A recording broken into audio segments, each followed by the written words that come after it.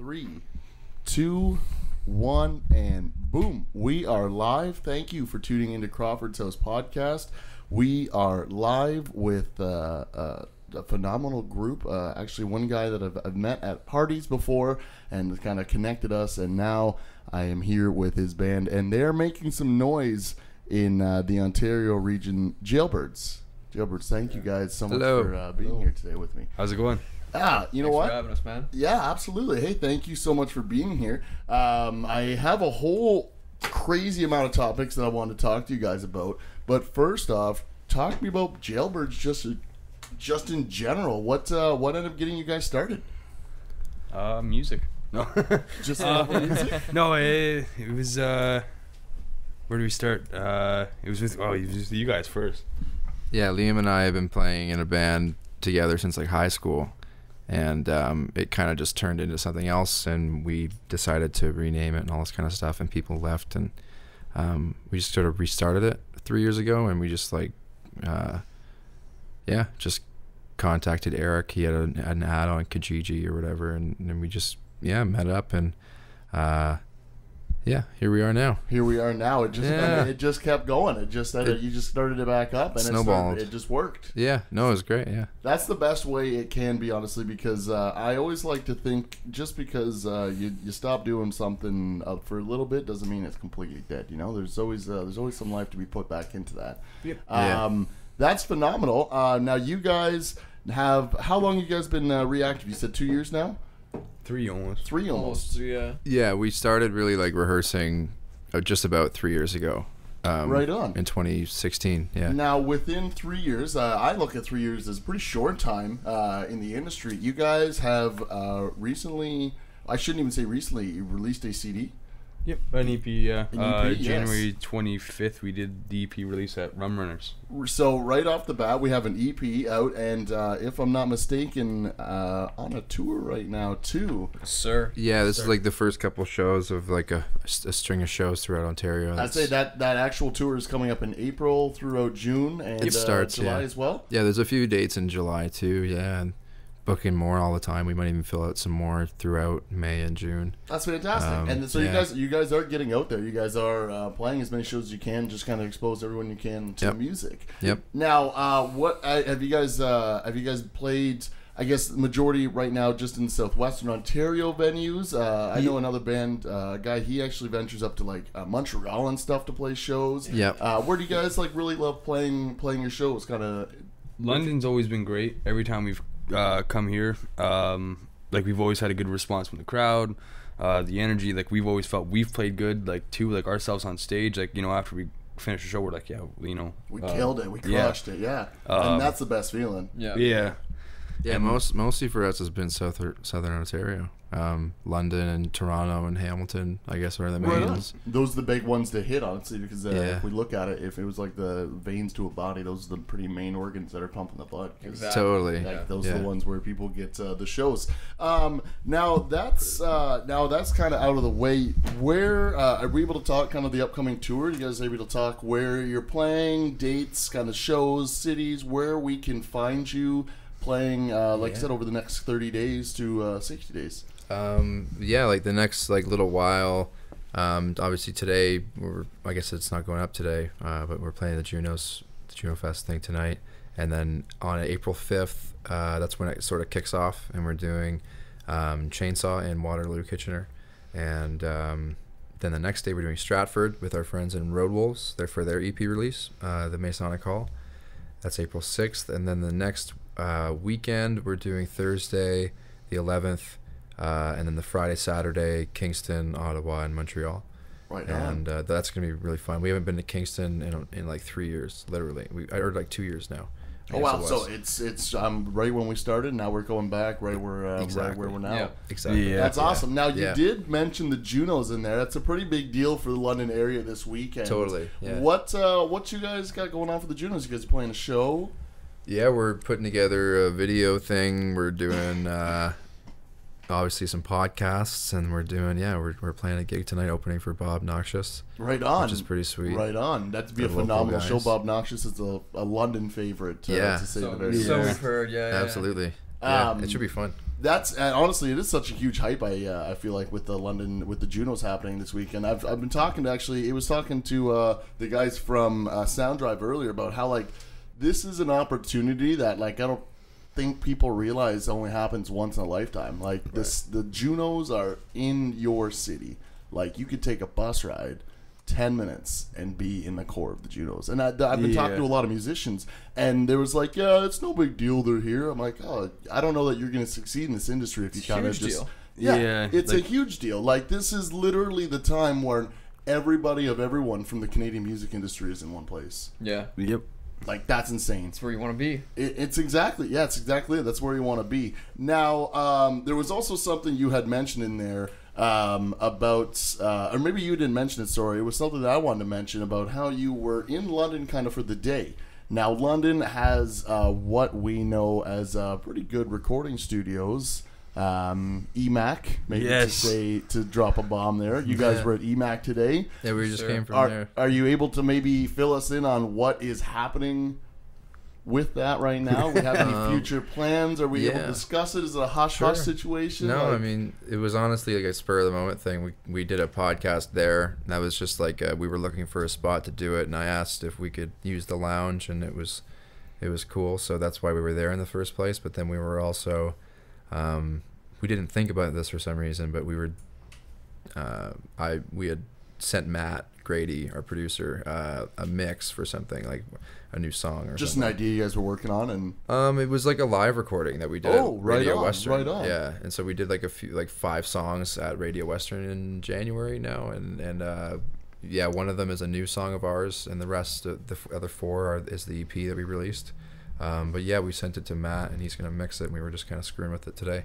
Yeah, he's just showing us like how the mix is turning out and like how he's mixing it to see if it sounds right. Like right on. All the volumes, and it's sounding pretty freaking good. Yeah, there's a video to that's go good. along, That's what I like to hear. That's what I like to hear. So cool. I don't want to jump the gun here, but if we're looking to the future of 2019, that was another talking point I had.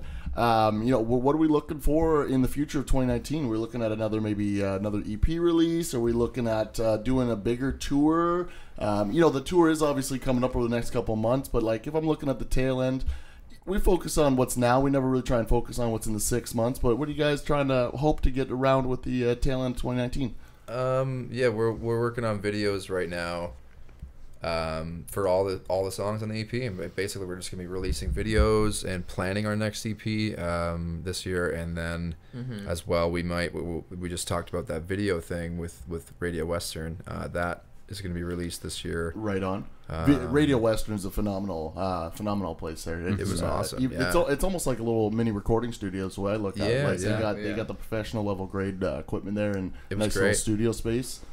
Absolutely, yeah, we loved it. It was a great experience, and yeah, it sounds great. The other thing that we were gonna do, we're still just kind of talking about it. We might go up to like a cottage or something and record an acoustic EP, or something like that. See, the cottage is the biggest key factor in that. You gotta have the season factor. Exactly. Gotta have the lakeside, the birds, the quiet. Like, can vibe this. Yeah. That's awesome. Now, if I've told the people who you are, but I haven't really told them much about where to find you. Anything in that regards. I know you have a website, you have a Facebook, you have I'm assuming you have a YouTube channel. We've got it all.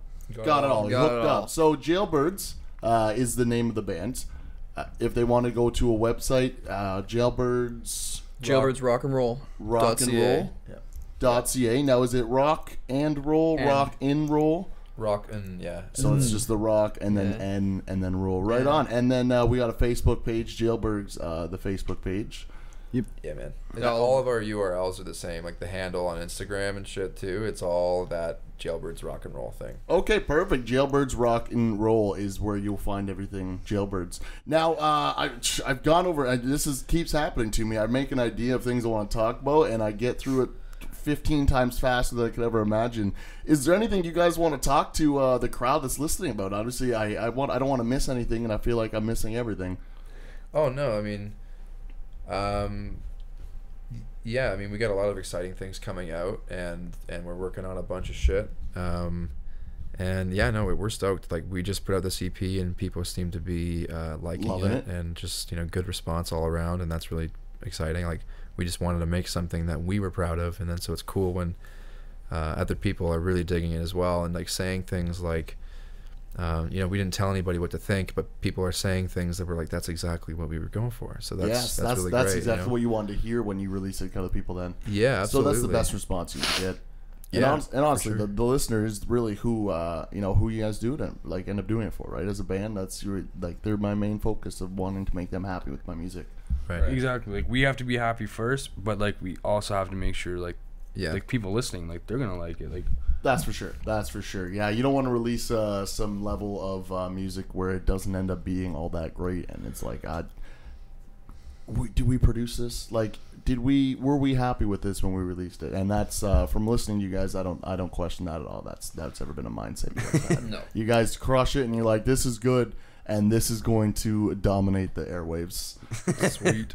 So I guess like we've covered. I think we've covered almost everything that I had to talk about. Do you have, when you guys are at these shows? Do you have the CDs for physical copies people can pick up? Yep. T-shirts, anything of that nature? We've we got a- usually have them if I don't forget them. Yeah. Yeah. But yeah, we have some shirts right now with Our old logo. Old logo, never to be ever reprinted again. So get those while they're still around. There's only like so 30 left. It's a limit. It sounds like it's one of those you're never going to see it design again because true. it's that exclusive. That's right. You And heard it, it's- people. Pick it up. Just get it for $10. Just come get one from us. We $10 is want to cheap get rid as of them. hell. Just come and they're comfy as fuck. Are they nice They're cotton? So yeah, comfy. actually they're pretty nice. See, that is the thing, and I would debate it until the day I die with people, is that you can get shirts from different, I don't know how, if it's a production line issue, but there's some T-shirts that just, they're stiff and Oh, grainy, yeah. and they Yeah. I've got a freaking bunch. suck to wear. Yeah. See, I've got a bunch from bands. and I stuff. don't. I'm gonna go wildly off topic here for a moment, but there's a competitive eater I follow online, Randy Santel, and this guy has completed over 650 food challenges, and every challenge usually comes with a shirt. So he just puts the shirt in like a box, never wears them.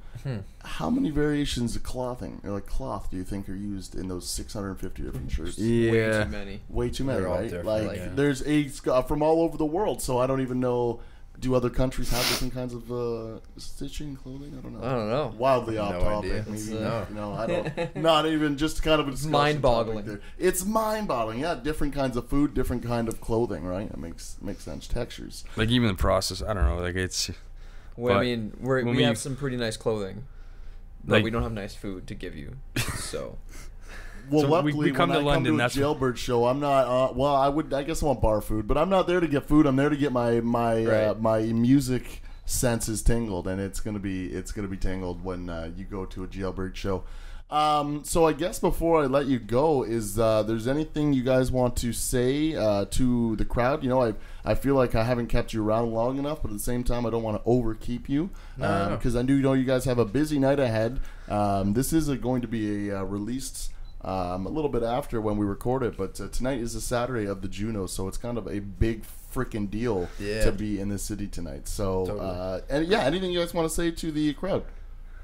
mean, if you're in keep London- at it. I mean, Yeah, like, stay tuned, man. Yeah. Just Big we got things are some coming. Big things are coming along. We're working on some cool shit. We're always writing new music and all that stuff, and you know, we're grateful to be playing in the Junos tonight and just to be playing shows in general. It's fun, and you know, it's good that people are enjoying our music. So keep streaming on fucking Spotify, Apple Music, all that stuff. It's anywhere you want to listen to music, you can find it. Any and It's everywhere. a purple cover. You can't miss it. We made it so that you can't fucking miss it. See, now, even a in the question sea about of that. music, you know, there's a sea of albums on the wall.